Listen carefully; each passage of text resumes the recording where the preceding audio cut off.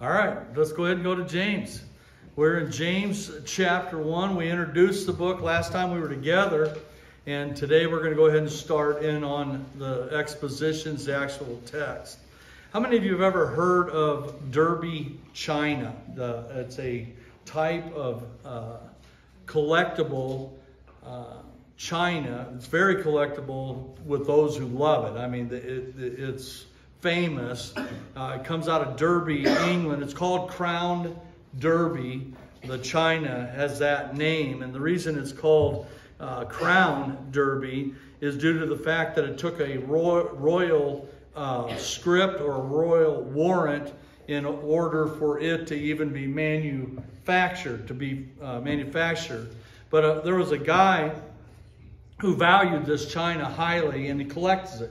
And he's collected it for quite some time, and he really prized it. And he had the opportunity to visit the factory where this china was actually being made. And so when he had that opportunity, he took it and he went in here. And as he went in and he was watching some of the production of this, because a lot of it is hand done, the artistry. And he was watching the artists applying various colored paints to the china itself. He noted that there was yellowish brown paint going on, and he'd never seen that paint on any that he had collected. He saw bluish black. He saw what he called dirty red go on the dish, and circling the edges was this black, really dark black paint that they were putting on. And in his mind, he's thinking, boy, that's going to be some ugly china, because it just wasn't very attractive, the colors that they were putting on this particular pattern. But when it was put into the fire, an amazing transformation was wrought by the fire. When it emerged from the fire, the china had been formed into an exquisitely beautiful piece of china. The black had become bright gold. The blue and the red had become lustrous and bright. The fire itself, transformed that piece. Now, to bridge it over, I want to say this. God in His wisdom allows some of His saints, and we're going to find out in reality all of His saints, to enter the furnace of testing in order to produce a more Christ-like and a more mature person in Jesus Christ. In the opening segment of James, this is exactly what's asserted. This is what we see. So I want to read just verses 2 through 4. Consider it all joy, my brethren, when you enter or encounter various trials, knowing that the testing of your faith produces endurance. And let endurance have its perfect result, so that you may be perfect and complete, lacking in nothing. What we learn here is this. If you have your notes, this will be your propositional statement there. Testings in the life of a believer prove to be blessings in disguise. Testings in the life of a believer prove to be blessings in disguise. Now you might ask, how can trials, which oftentimes involve great suffering and pain, be considered blessings? How it just doesn't seem to equate. You go through trials and you're suffering and you're being put to the test of the limits of your perseverance. You're going through great pain. How can that be blessings? Well, as we look at this text here, James picks up on 2 points in regard to trials. And as we understand these, they'll help us understand that truth, how trials can prove to be blessings and do prove to be blessings. It's how we go through them ultimately, but we'll talk about that. So let's look first at the first point here. that he hits on, and that's one's attitude in the trial. It is critical how we go through the trial, whether that trial will ultimately prove to bear out to be a blessing in our life. Verse 2 states again, and I read, "Consider it all joy, my brethren, when you encounter various trials." All too often, trials prompt groanings. They prompt complaints. But this type of response, what we find in this text, it doesn't help in reaching Christian maturity. It only makes matters really ultimately worse. But on the other hand, James tells his readers, he tells those reading this, and that's critical that we'll touch on this in a moment. He tells his readers, but us by way of the Holy Spirit of God speaking through his word, he says to count it all joy. He says to count it joy. The attitude of the one going through it, what we need to cultivate is an attitude of joy. This is the attitude we are to have in the midst of the trials. Remember the historical context, what we set forth last week when we looked at the introductory material. The readers of it's a general epistle, so it's meant for all believers. It's not just all the word is meant for all, but even in the historical context, it wasn't meant to be just specific. But he says in verse 1 there, he says, to the 12 tribes who are dispersed abroad. And we looked at in Acts why they were dispersed. Why were they dispersed? Because of persecution. Persecution, Roman persecution against the Christian had broke out. And many, many believers died by the hands of Rome. Nero, he blamed the Christians. He burnt Rome and then turned it around and blamed all the Christians and persecuted and killed Christians wholesale. There was persecutions that had broke out and ultimately drove the Jews, the Jewish believers who had trusted Christ, had displaced them, driven them out, and they were scattered abroad. And that's who he's writing to. And then he tells them what? Right out of the gate, what's he tell them? Consider it all joy. You know what you're thinking of? What I'm thinking, baloney. Consider it all joy. I don't have my home. I've seen relatives. I've seen friends killed. I'm living in foreign places, doing the best I can to survive. And you tell me to count it all joy. Consider it all joy. So what he offers here, even in the historical context, it's the people who are going through it. They're going through it. And his expectation, God's expectation, is that the attitude of the believer is to sort it out and understand that there's joy here. There's joy to be had, to be realized, even in the midst of the trial, as severe as it might be. How do we respond? I question, how do we respond? A lot of times, woe is me. We'll go on a pity kick, may last a day, and God wakes us up to it.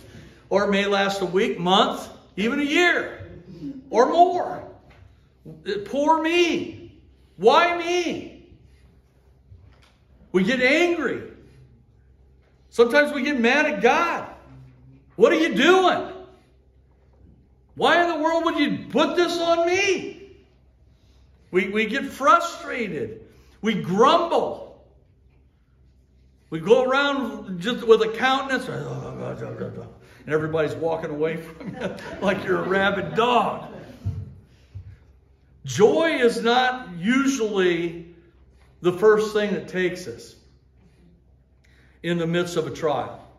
It just isn't initially the very first thing that comes to us. And I believe that's why the admonishment, that he makes a point to tell us that we have to what? Calculate it, consider, give it consideration, the trial you're in. What is this? Why is it? and what's to be gained through it. That's what we're seeing here. There are two important truths here regarding the trial that we need to realize. The first one is this: believers are going to go through trials.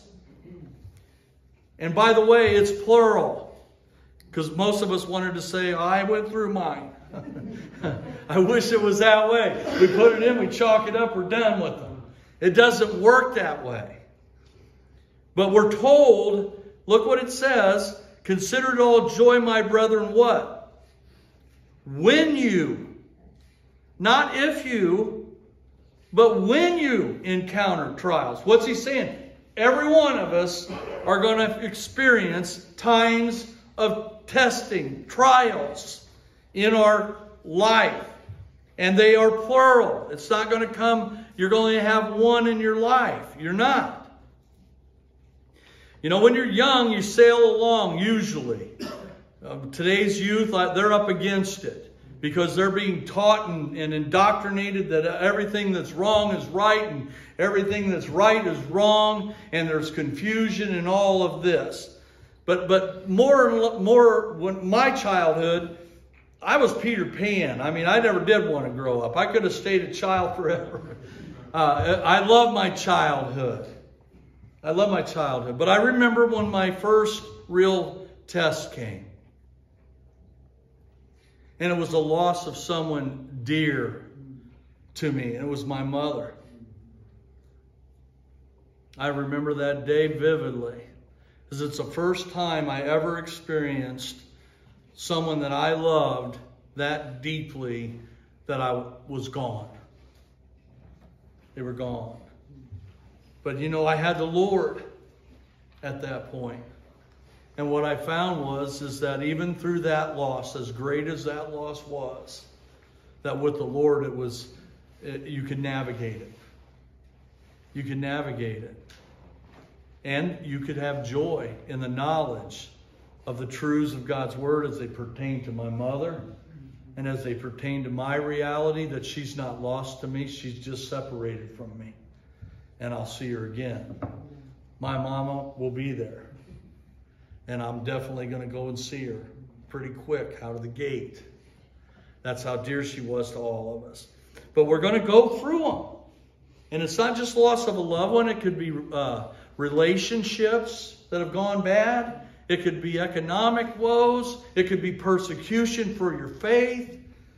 They're varied. That's what we learned. Secondly, the trials that are going to come are varied or various or manifold. That's the way to translate that. They don't all look the same.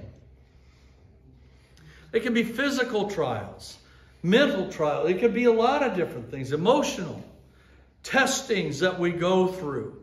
But we're going to go through those trials. We're going to face those trials. And we're to face them with an attitude of joy. Again, that's tough to understand. But even understand this Greek term that's used here for the joy, it speaks of extreme joy. It's a strong term for joy. I don't know how you get there, but I think I've been there in some of my trials where I've been able to see God in it right out of the gate. You get the right perspective early on, and you don't go in necessarily in the woe is me valley, you know, that part. You're able to sort it out early enough, and you go through it and navigate it a little better. But trials, perasmus in the Greek, these trials are not to be viewed as tribulations. It's not tribulation. The word is testings. It's a testing. That's important that we understand that. That's what the Greek word indicates, that these are tests. Everything we experience, manifold, various colors, various times of life, they look a lot different, but they're all testings for us. These trials, and he says we're supposed to consider it all joy as we encounter these. These are tests. Well, tests are given for this reason, to see if we will what? Pass. To see if we'll pass the test. Most tests aren't given to see if you'll flunk it. It's not the goal to flunk you or to flunk me. God's goal is never, when trials enter my life, that I come short and I fail it. Now, I had college professors where I questioned their exams. They would word them in such a way, write them in such a way that I'm like, did I even study the same stuff that he's asking me? It was like they structured the test in order to fail me. Now, one professor did that. I got to share that just real quick. This guy he has a great mind. He had a great mind, and he could write the questions in such a way using double negatives to where it didn't matter how you answered the question, and it was all true and false. And it didn't matter you answered it true or false. The way he worded it and the way you interpreted it, he could interpret that same question other. So every question, he could mark them wrong. He could just go through. Well, he did that. He did that to the entire class. And every person in the class got an F on it. And I'll never forget going down to the commons in college. There's common areas where you go for coffee, and there's, you sit with your fellow students, and they are down there and they are just berating this professor. And I'm like, this has got to be a joke, this test. Because I'm like, there's no way. And he came in, and sure enough, it was all a joke that he pulled on the entire class. But he did a test, that test, so that you were going to fail it no matter what you did. God's not doing that to you. He's not doing that to me. He's not playing a joke on us. Trials are going to enter our lives. That's just the human experience. We're living under the curse. We're fallen. And it's all over this world. And we're going to come up against times of testing in our lives. But God's heart is not that we fail the test. A true test is given in order to enhance growth, to show growth. As you come through that experience, you will grow. You will become stronger, more mature in your faith.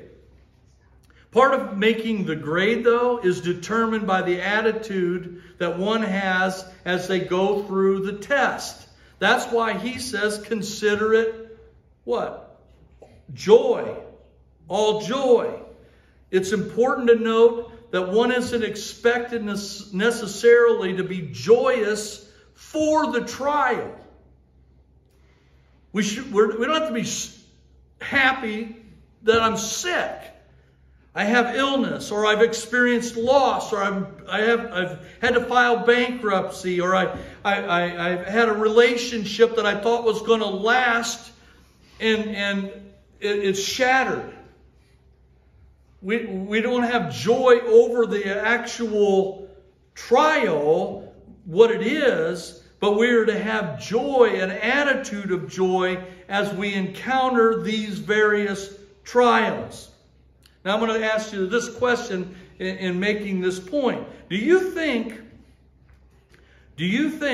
that Christ was joyous at the prospect and the reality of the sufferings of the cross? Well, I say no, he wasn't happy about that at all, because we have the whole agony in the Garden of Gethsemane. Remember? He was so stressed in a divine way, not as you and I experience stress, but in some way, yes, on the human side. But what he was stressing was the separation that was going to occur between him and the Father as he became the sin bearer for us. And he said, Lord, if this cup can pass from me, that would have been his desire. But what did he say? Not my will, but thine. And then we find over in Hebrews chapter 12 and verse 2 about the Lord. It says, who for the joy set before him endured the cross. You see James there? The test was the cross. Not my will, but yours. And as he went to the cross, we find in Hebrews that joy was present even in that experience, as horrible as it was. It seems James is telling us, you and I, the test is not what we go through, but how we go through the trials. How we go through them. We need to understand when we go through trials with joy, there's a couple things that happen. The first one is this: we are acknowledging God's sovereignty. See, there isn't anything that happens as a child of God. If you've trusted Jesus Christ as your Savior, there isn't anything that it comes into your life but what it hasn't passed before the Lord. But I will tell you this, only that which is good and perfect comes from the Father above. So anything that he allows to come in, if it's bad and ugly, that's the result of the fall. That's the world we live in. But even those things do not happen but what they have passed by him. He is in control. And that changes how I view the trial. When I recognize that he's allowed this to enter my life, that tells me that he has a purpose in it. I start doing what? I start considering. I start calculating what's going on here. And my attitude can change. And it will as we look at this next point here. But a second thing that happens when we go through these trials is we're testifying to our Lord and for God. This is a beautiful thing to see. I've seen it so many times in our church body. People going through physical trials, horrible loss trials, and yet going through them in a way with a proper attitude that Jesus shines. That people are caused to look at Jesus in the midst of it. Because they got to figure out, they got to deal with how can this person go through this the way they're going through this? And the reason is Jesus. They have the Lord. They're seeing more than just the trial. They're considering what God has in the trial. So those things are happening. Let's move on to the second point regarding these trials. What we learn from James is there are benefits in trials, advantages, if you will, in trials that we need to understand. We process this. This is how we're able to consider it all joy. Look at what he says in these following verses here. Knowing, verse 3, that the testing of your faith produces endurance. And let endurance have its perfect result, so that you may be perfect and complete, lacking in nothing. I want to read that one more time. That's good stuff. Knowing that the testing of your faith produces endurance, and let endurance have its perfect result, so that you may be perfect and complete, lacking in nothing. Lacking in nothing. So there are advantages, there are benefits. Listen, one can face trials with joy in the knowledge that there are rich benefits to be gained. So if I find myself in a horrible trial, the first thing I got to do is consider that I need to have a right attitude. And God says that there's a joy. And I believe we're talking that unshakable joy, not foolish giddiness. Oh, who's happy, like I said, with a diagnosis of some kind of illness or the loss of a loved one or whatever? No, but we're able to consider that I need to have a right attitude as I go through this, and God is doing something in my life. I'm going through what I'm going through for a reason. God is taking me from here, and His goal is to take me here. In the trial. In the trial. So we can face them with the knowledge that there's things to be gained in going through this trial rightly. Trials that are rightly embraced, he says, produce endurance. And understand this. It says knowing. He says knowing. That's how the verse starts in 3. Knowing that the testing of your faith produces endurance. You go through trials for the Lord, you are enduring and producing in your life endurance. And listen, that is one quality you want to major in your walk with Jesus. You want to endure. You got to stay the course in the trial. It produces endurance. You go through that trial with the Lord, with the right attitude, and you are producing endurance.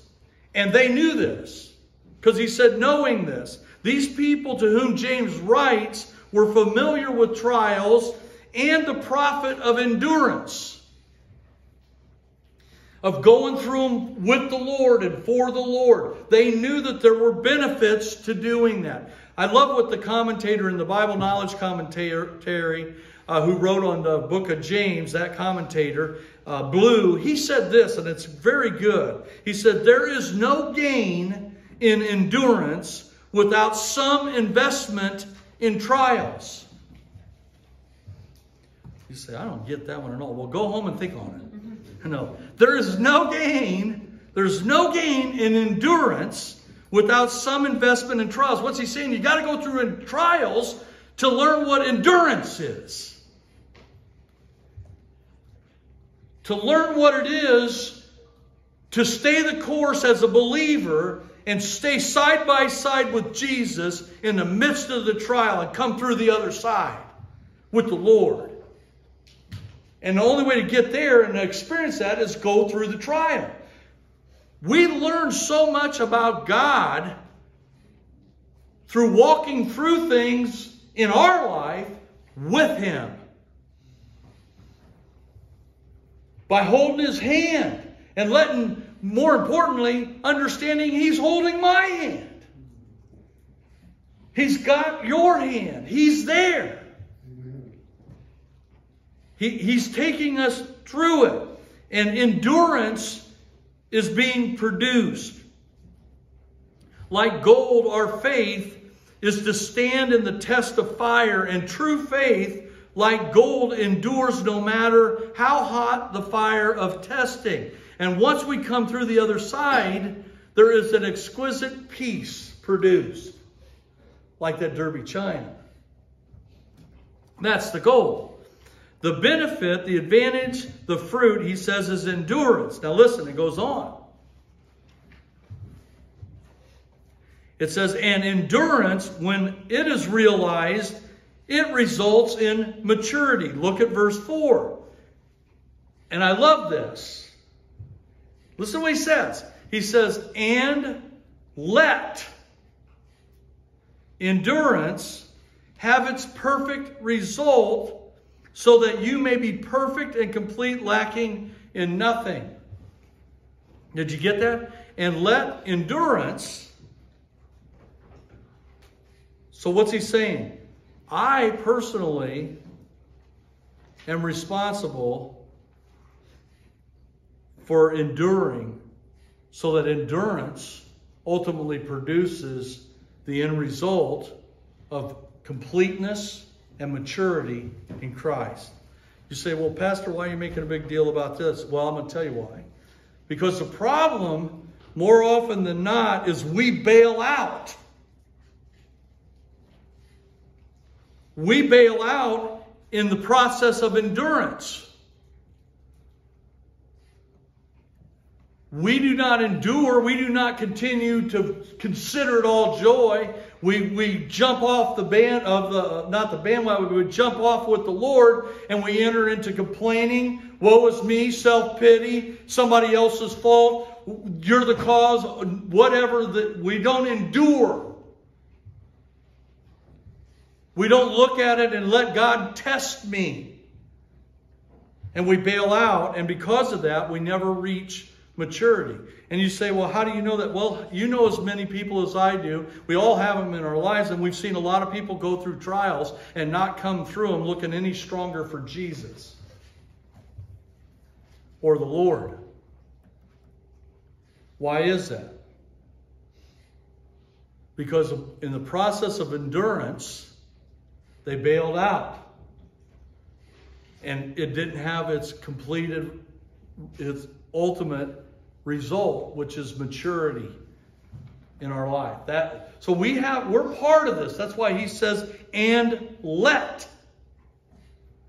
You let this happen. Let the trial be what God intends it to be, and hold his hand, go through it with the Lord, considering it, weighing it out, looking at it for what it is that God is growing me. And when you do that, you come through it more mature, more perfected for the glory of God. That's what we're learning here. Do not bail out. The Christian experience, this happens for a reason. This ultimately comes to pass if I go through it this way, and this is what's yet to be realized. So the goal for us is completeness with nothing lacking. And he uses very trials to bring about that result in our lives. The reason we can say that trials in the life of a believer prove to be blessings in disguise is because one can rest assured. We can rest in the knowledge that God is at work in my life and that he is working to bring about Christian strength and maturity. He's bringing us to a place of completeness. So if God's taking you through trial, you hold strong on his hand. You stay true in your faith. You keep looking for Jesus to be glorified in your experience through what you're going through. Holding to that inner peace, that real joy. Letting the trial run its course. Enduring. And I'm going to tell you something. You come through that stronger for the glory of God. You are a more mature believer. You know that he is sufficient and he is able to see you through that valley in your life. And that's God's intent with all trials. And you're going to go through them. We all have been or have, but they're going to continue till he takes us home. I just pray that we go through them in such a way to where we glorify our Lord. Let's pray. Lord, we love you. We thank you for your word today. I thank you for this message on trials, Lord. Testings are tough, Father. You know how we balk at them and can balk at them. But I do pray, Lord, that we would truly consider what they are, how you would like us to go through them. And Lord, our prayer, my prayer, is that we would endure and ultimately experience real growth, real maturity in who we are as your children, as your people, coming through on the other side. We want you to be glorified, Lord. That's our heart. Bless each one for being out this morning, Lord. Bless your word to our hearts. For those who can come back tonight and fellowship, Lord, together, we pray you bless that as well. But we look forward to what you have for us in the week out ahead of us. I pray, Lord, that you give us that boldness as your lights and salt in this world to seize the opportunities that you bring to each one of us to share the saving message across Christ with the lost and dying, Lord. Bless each one for being out now. We ask in Jesus' name. Amen.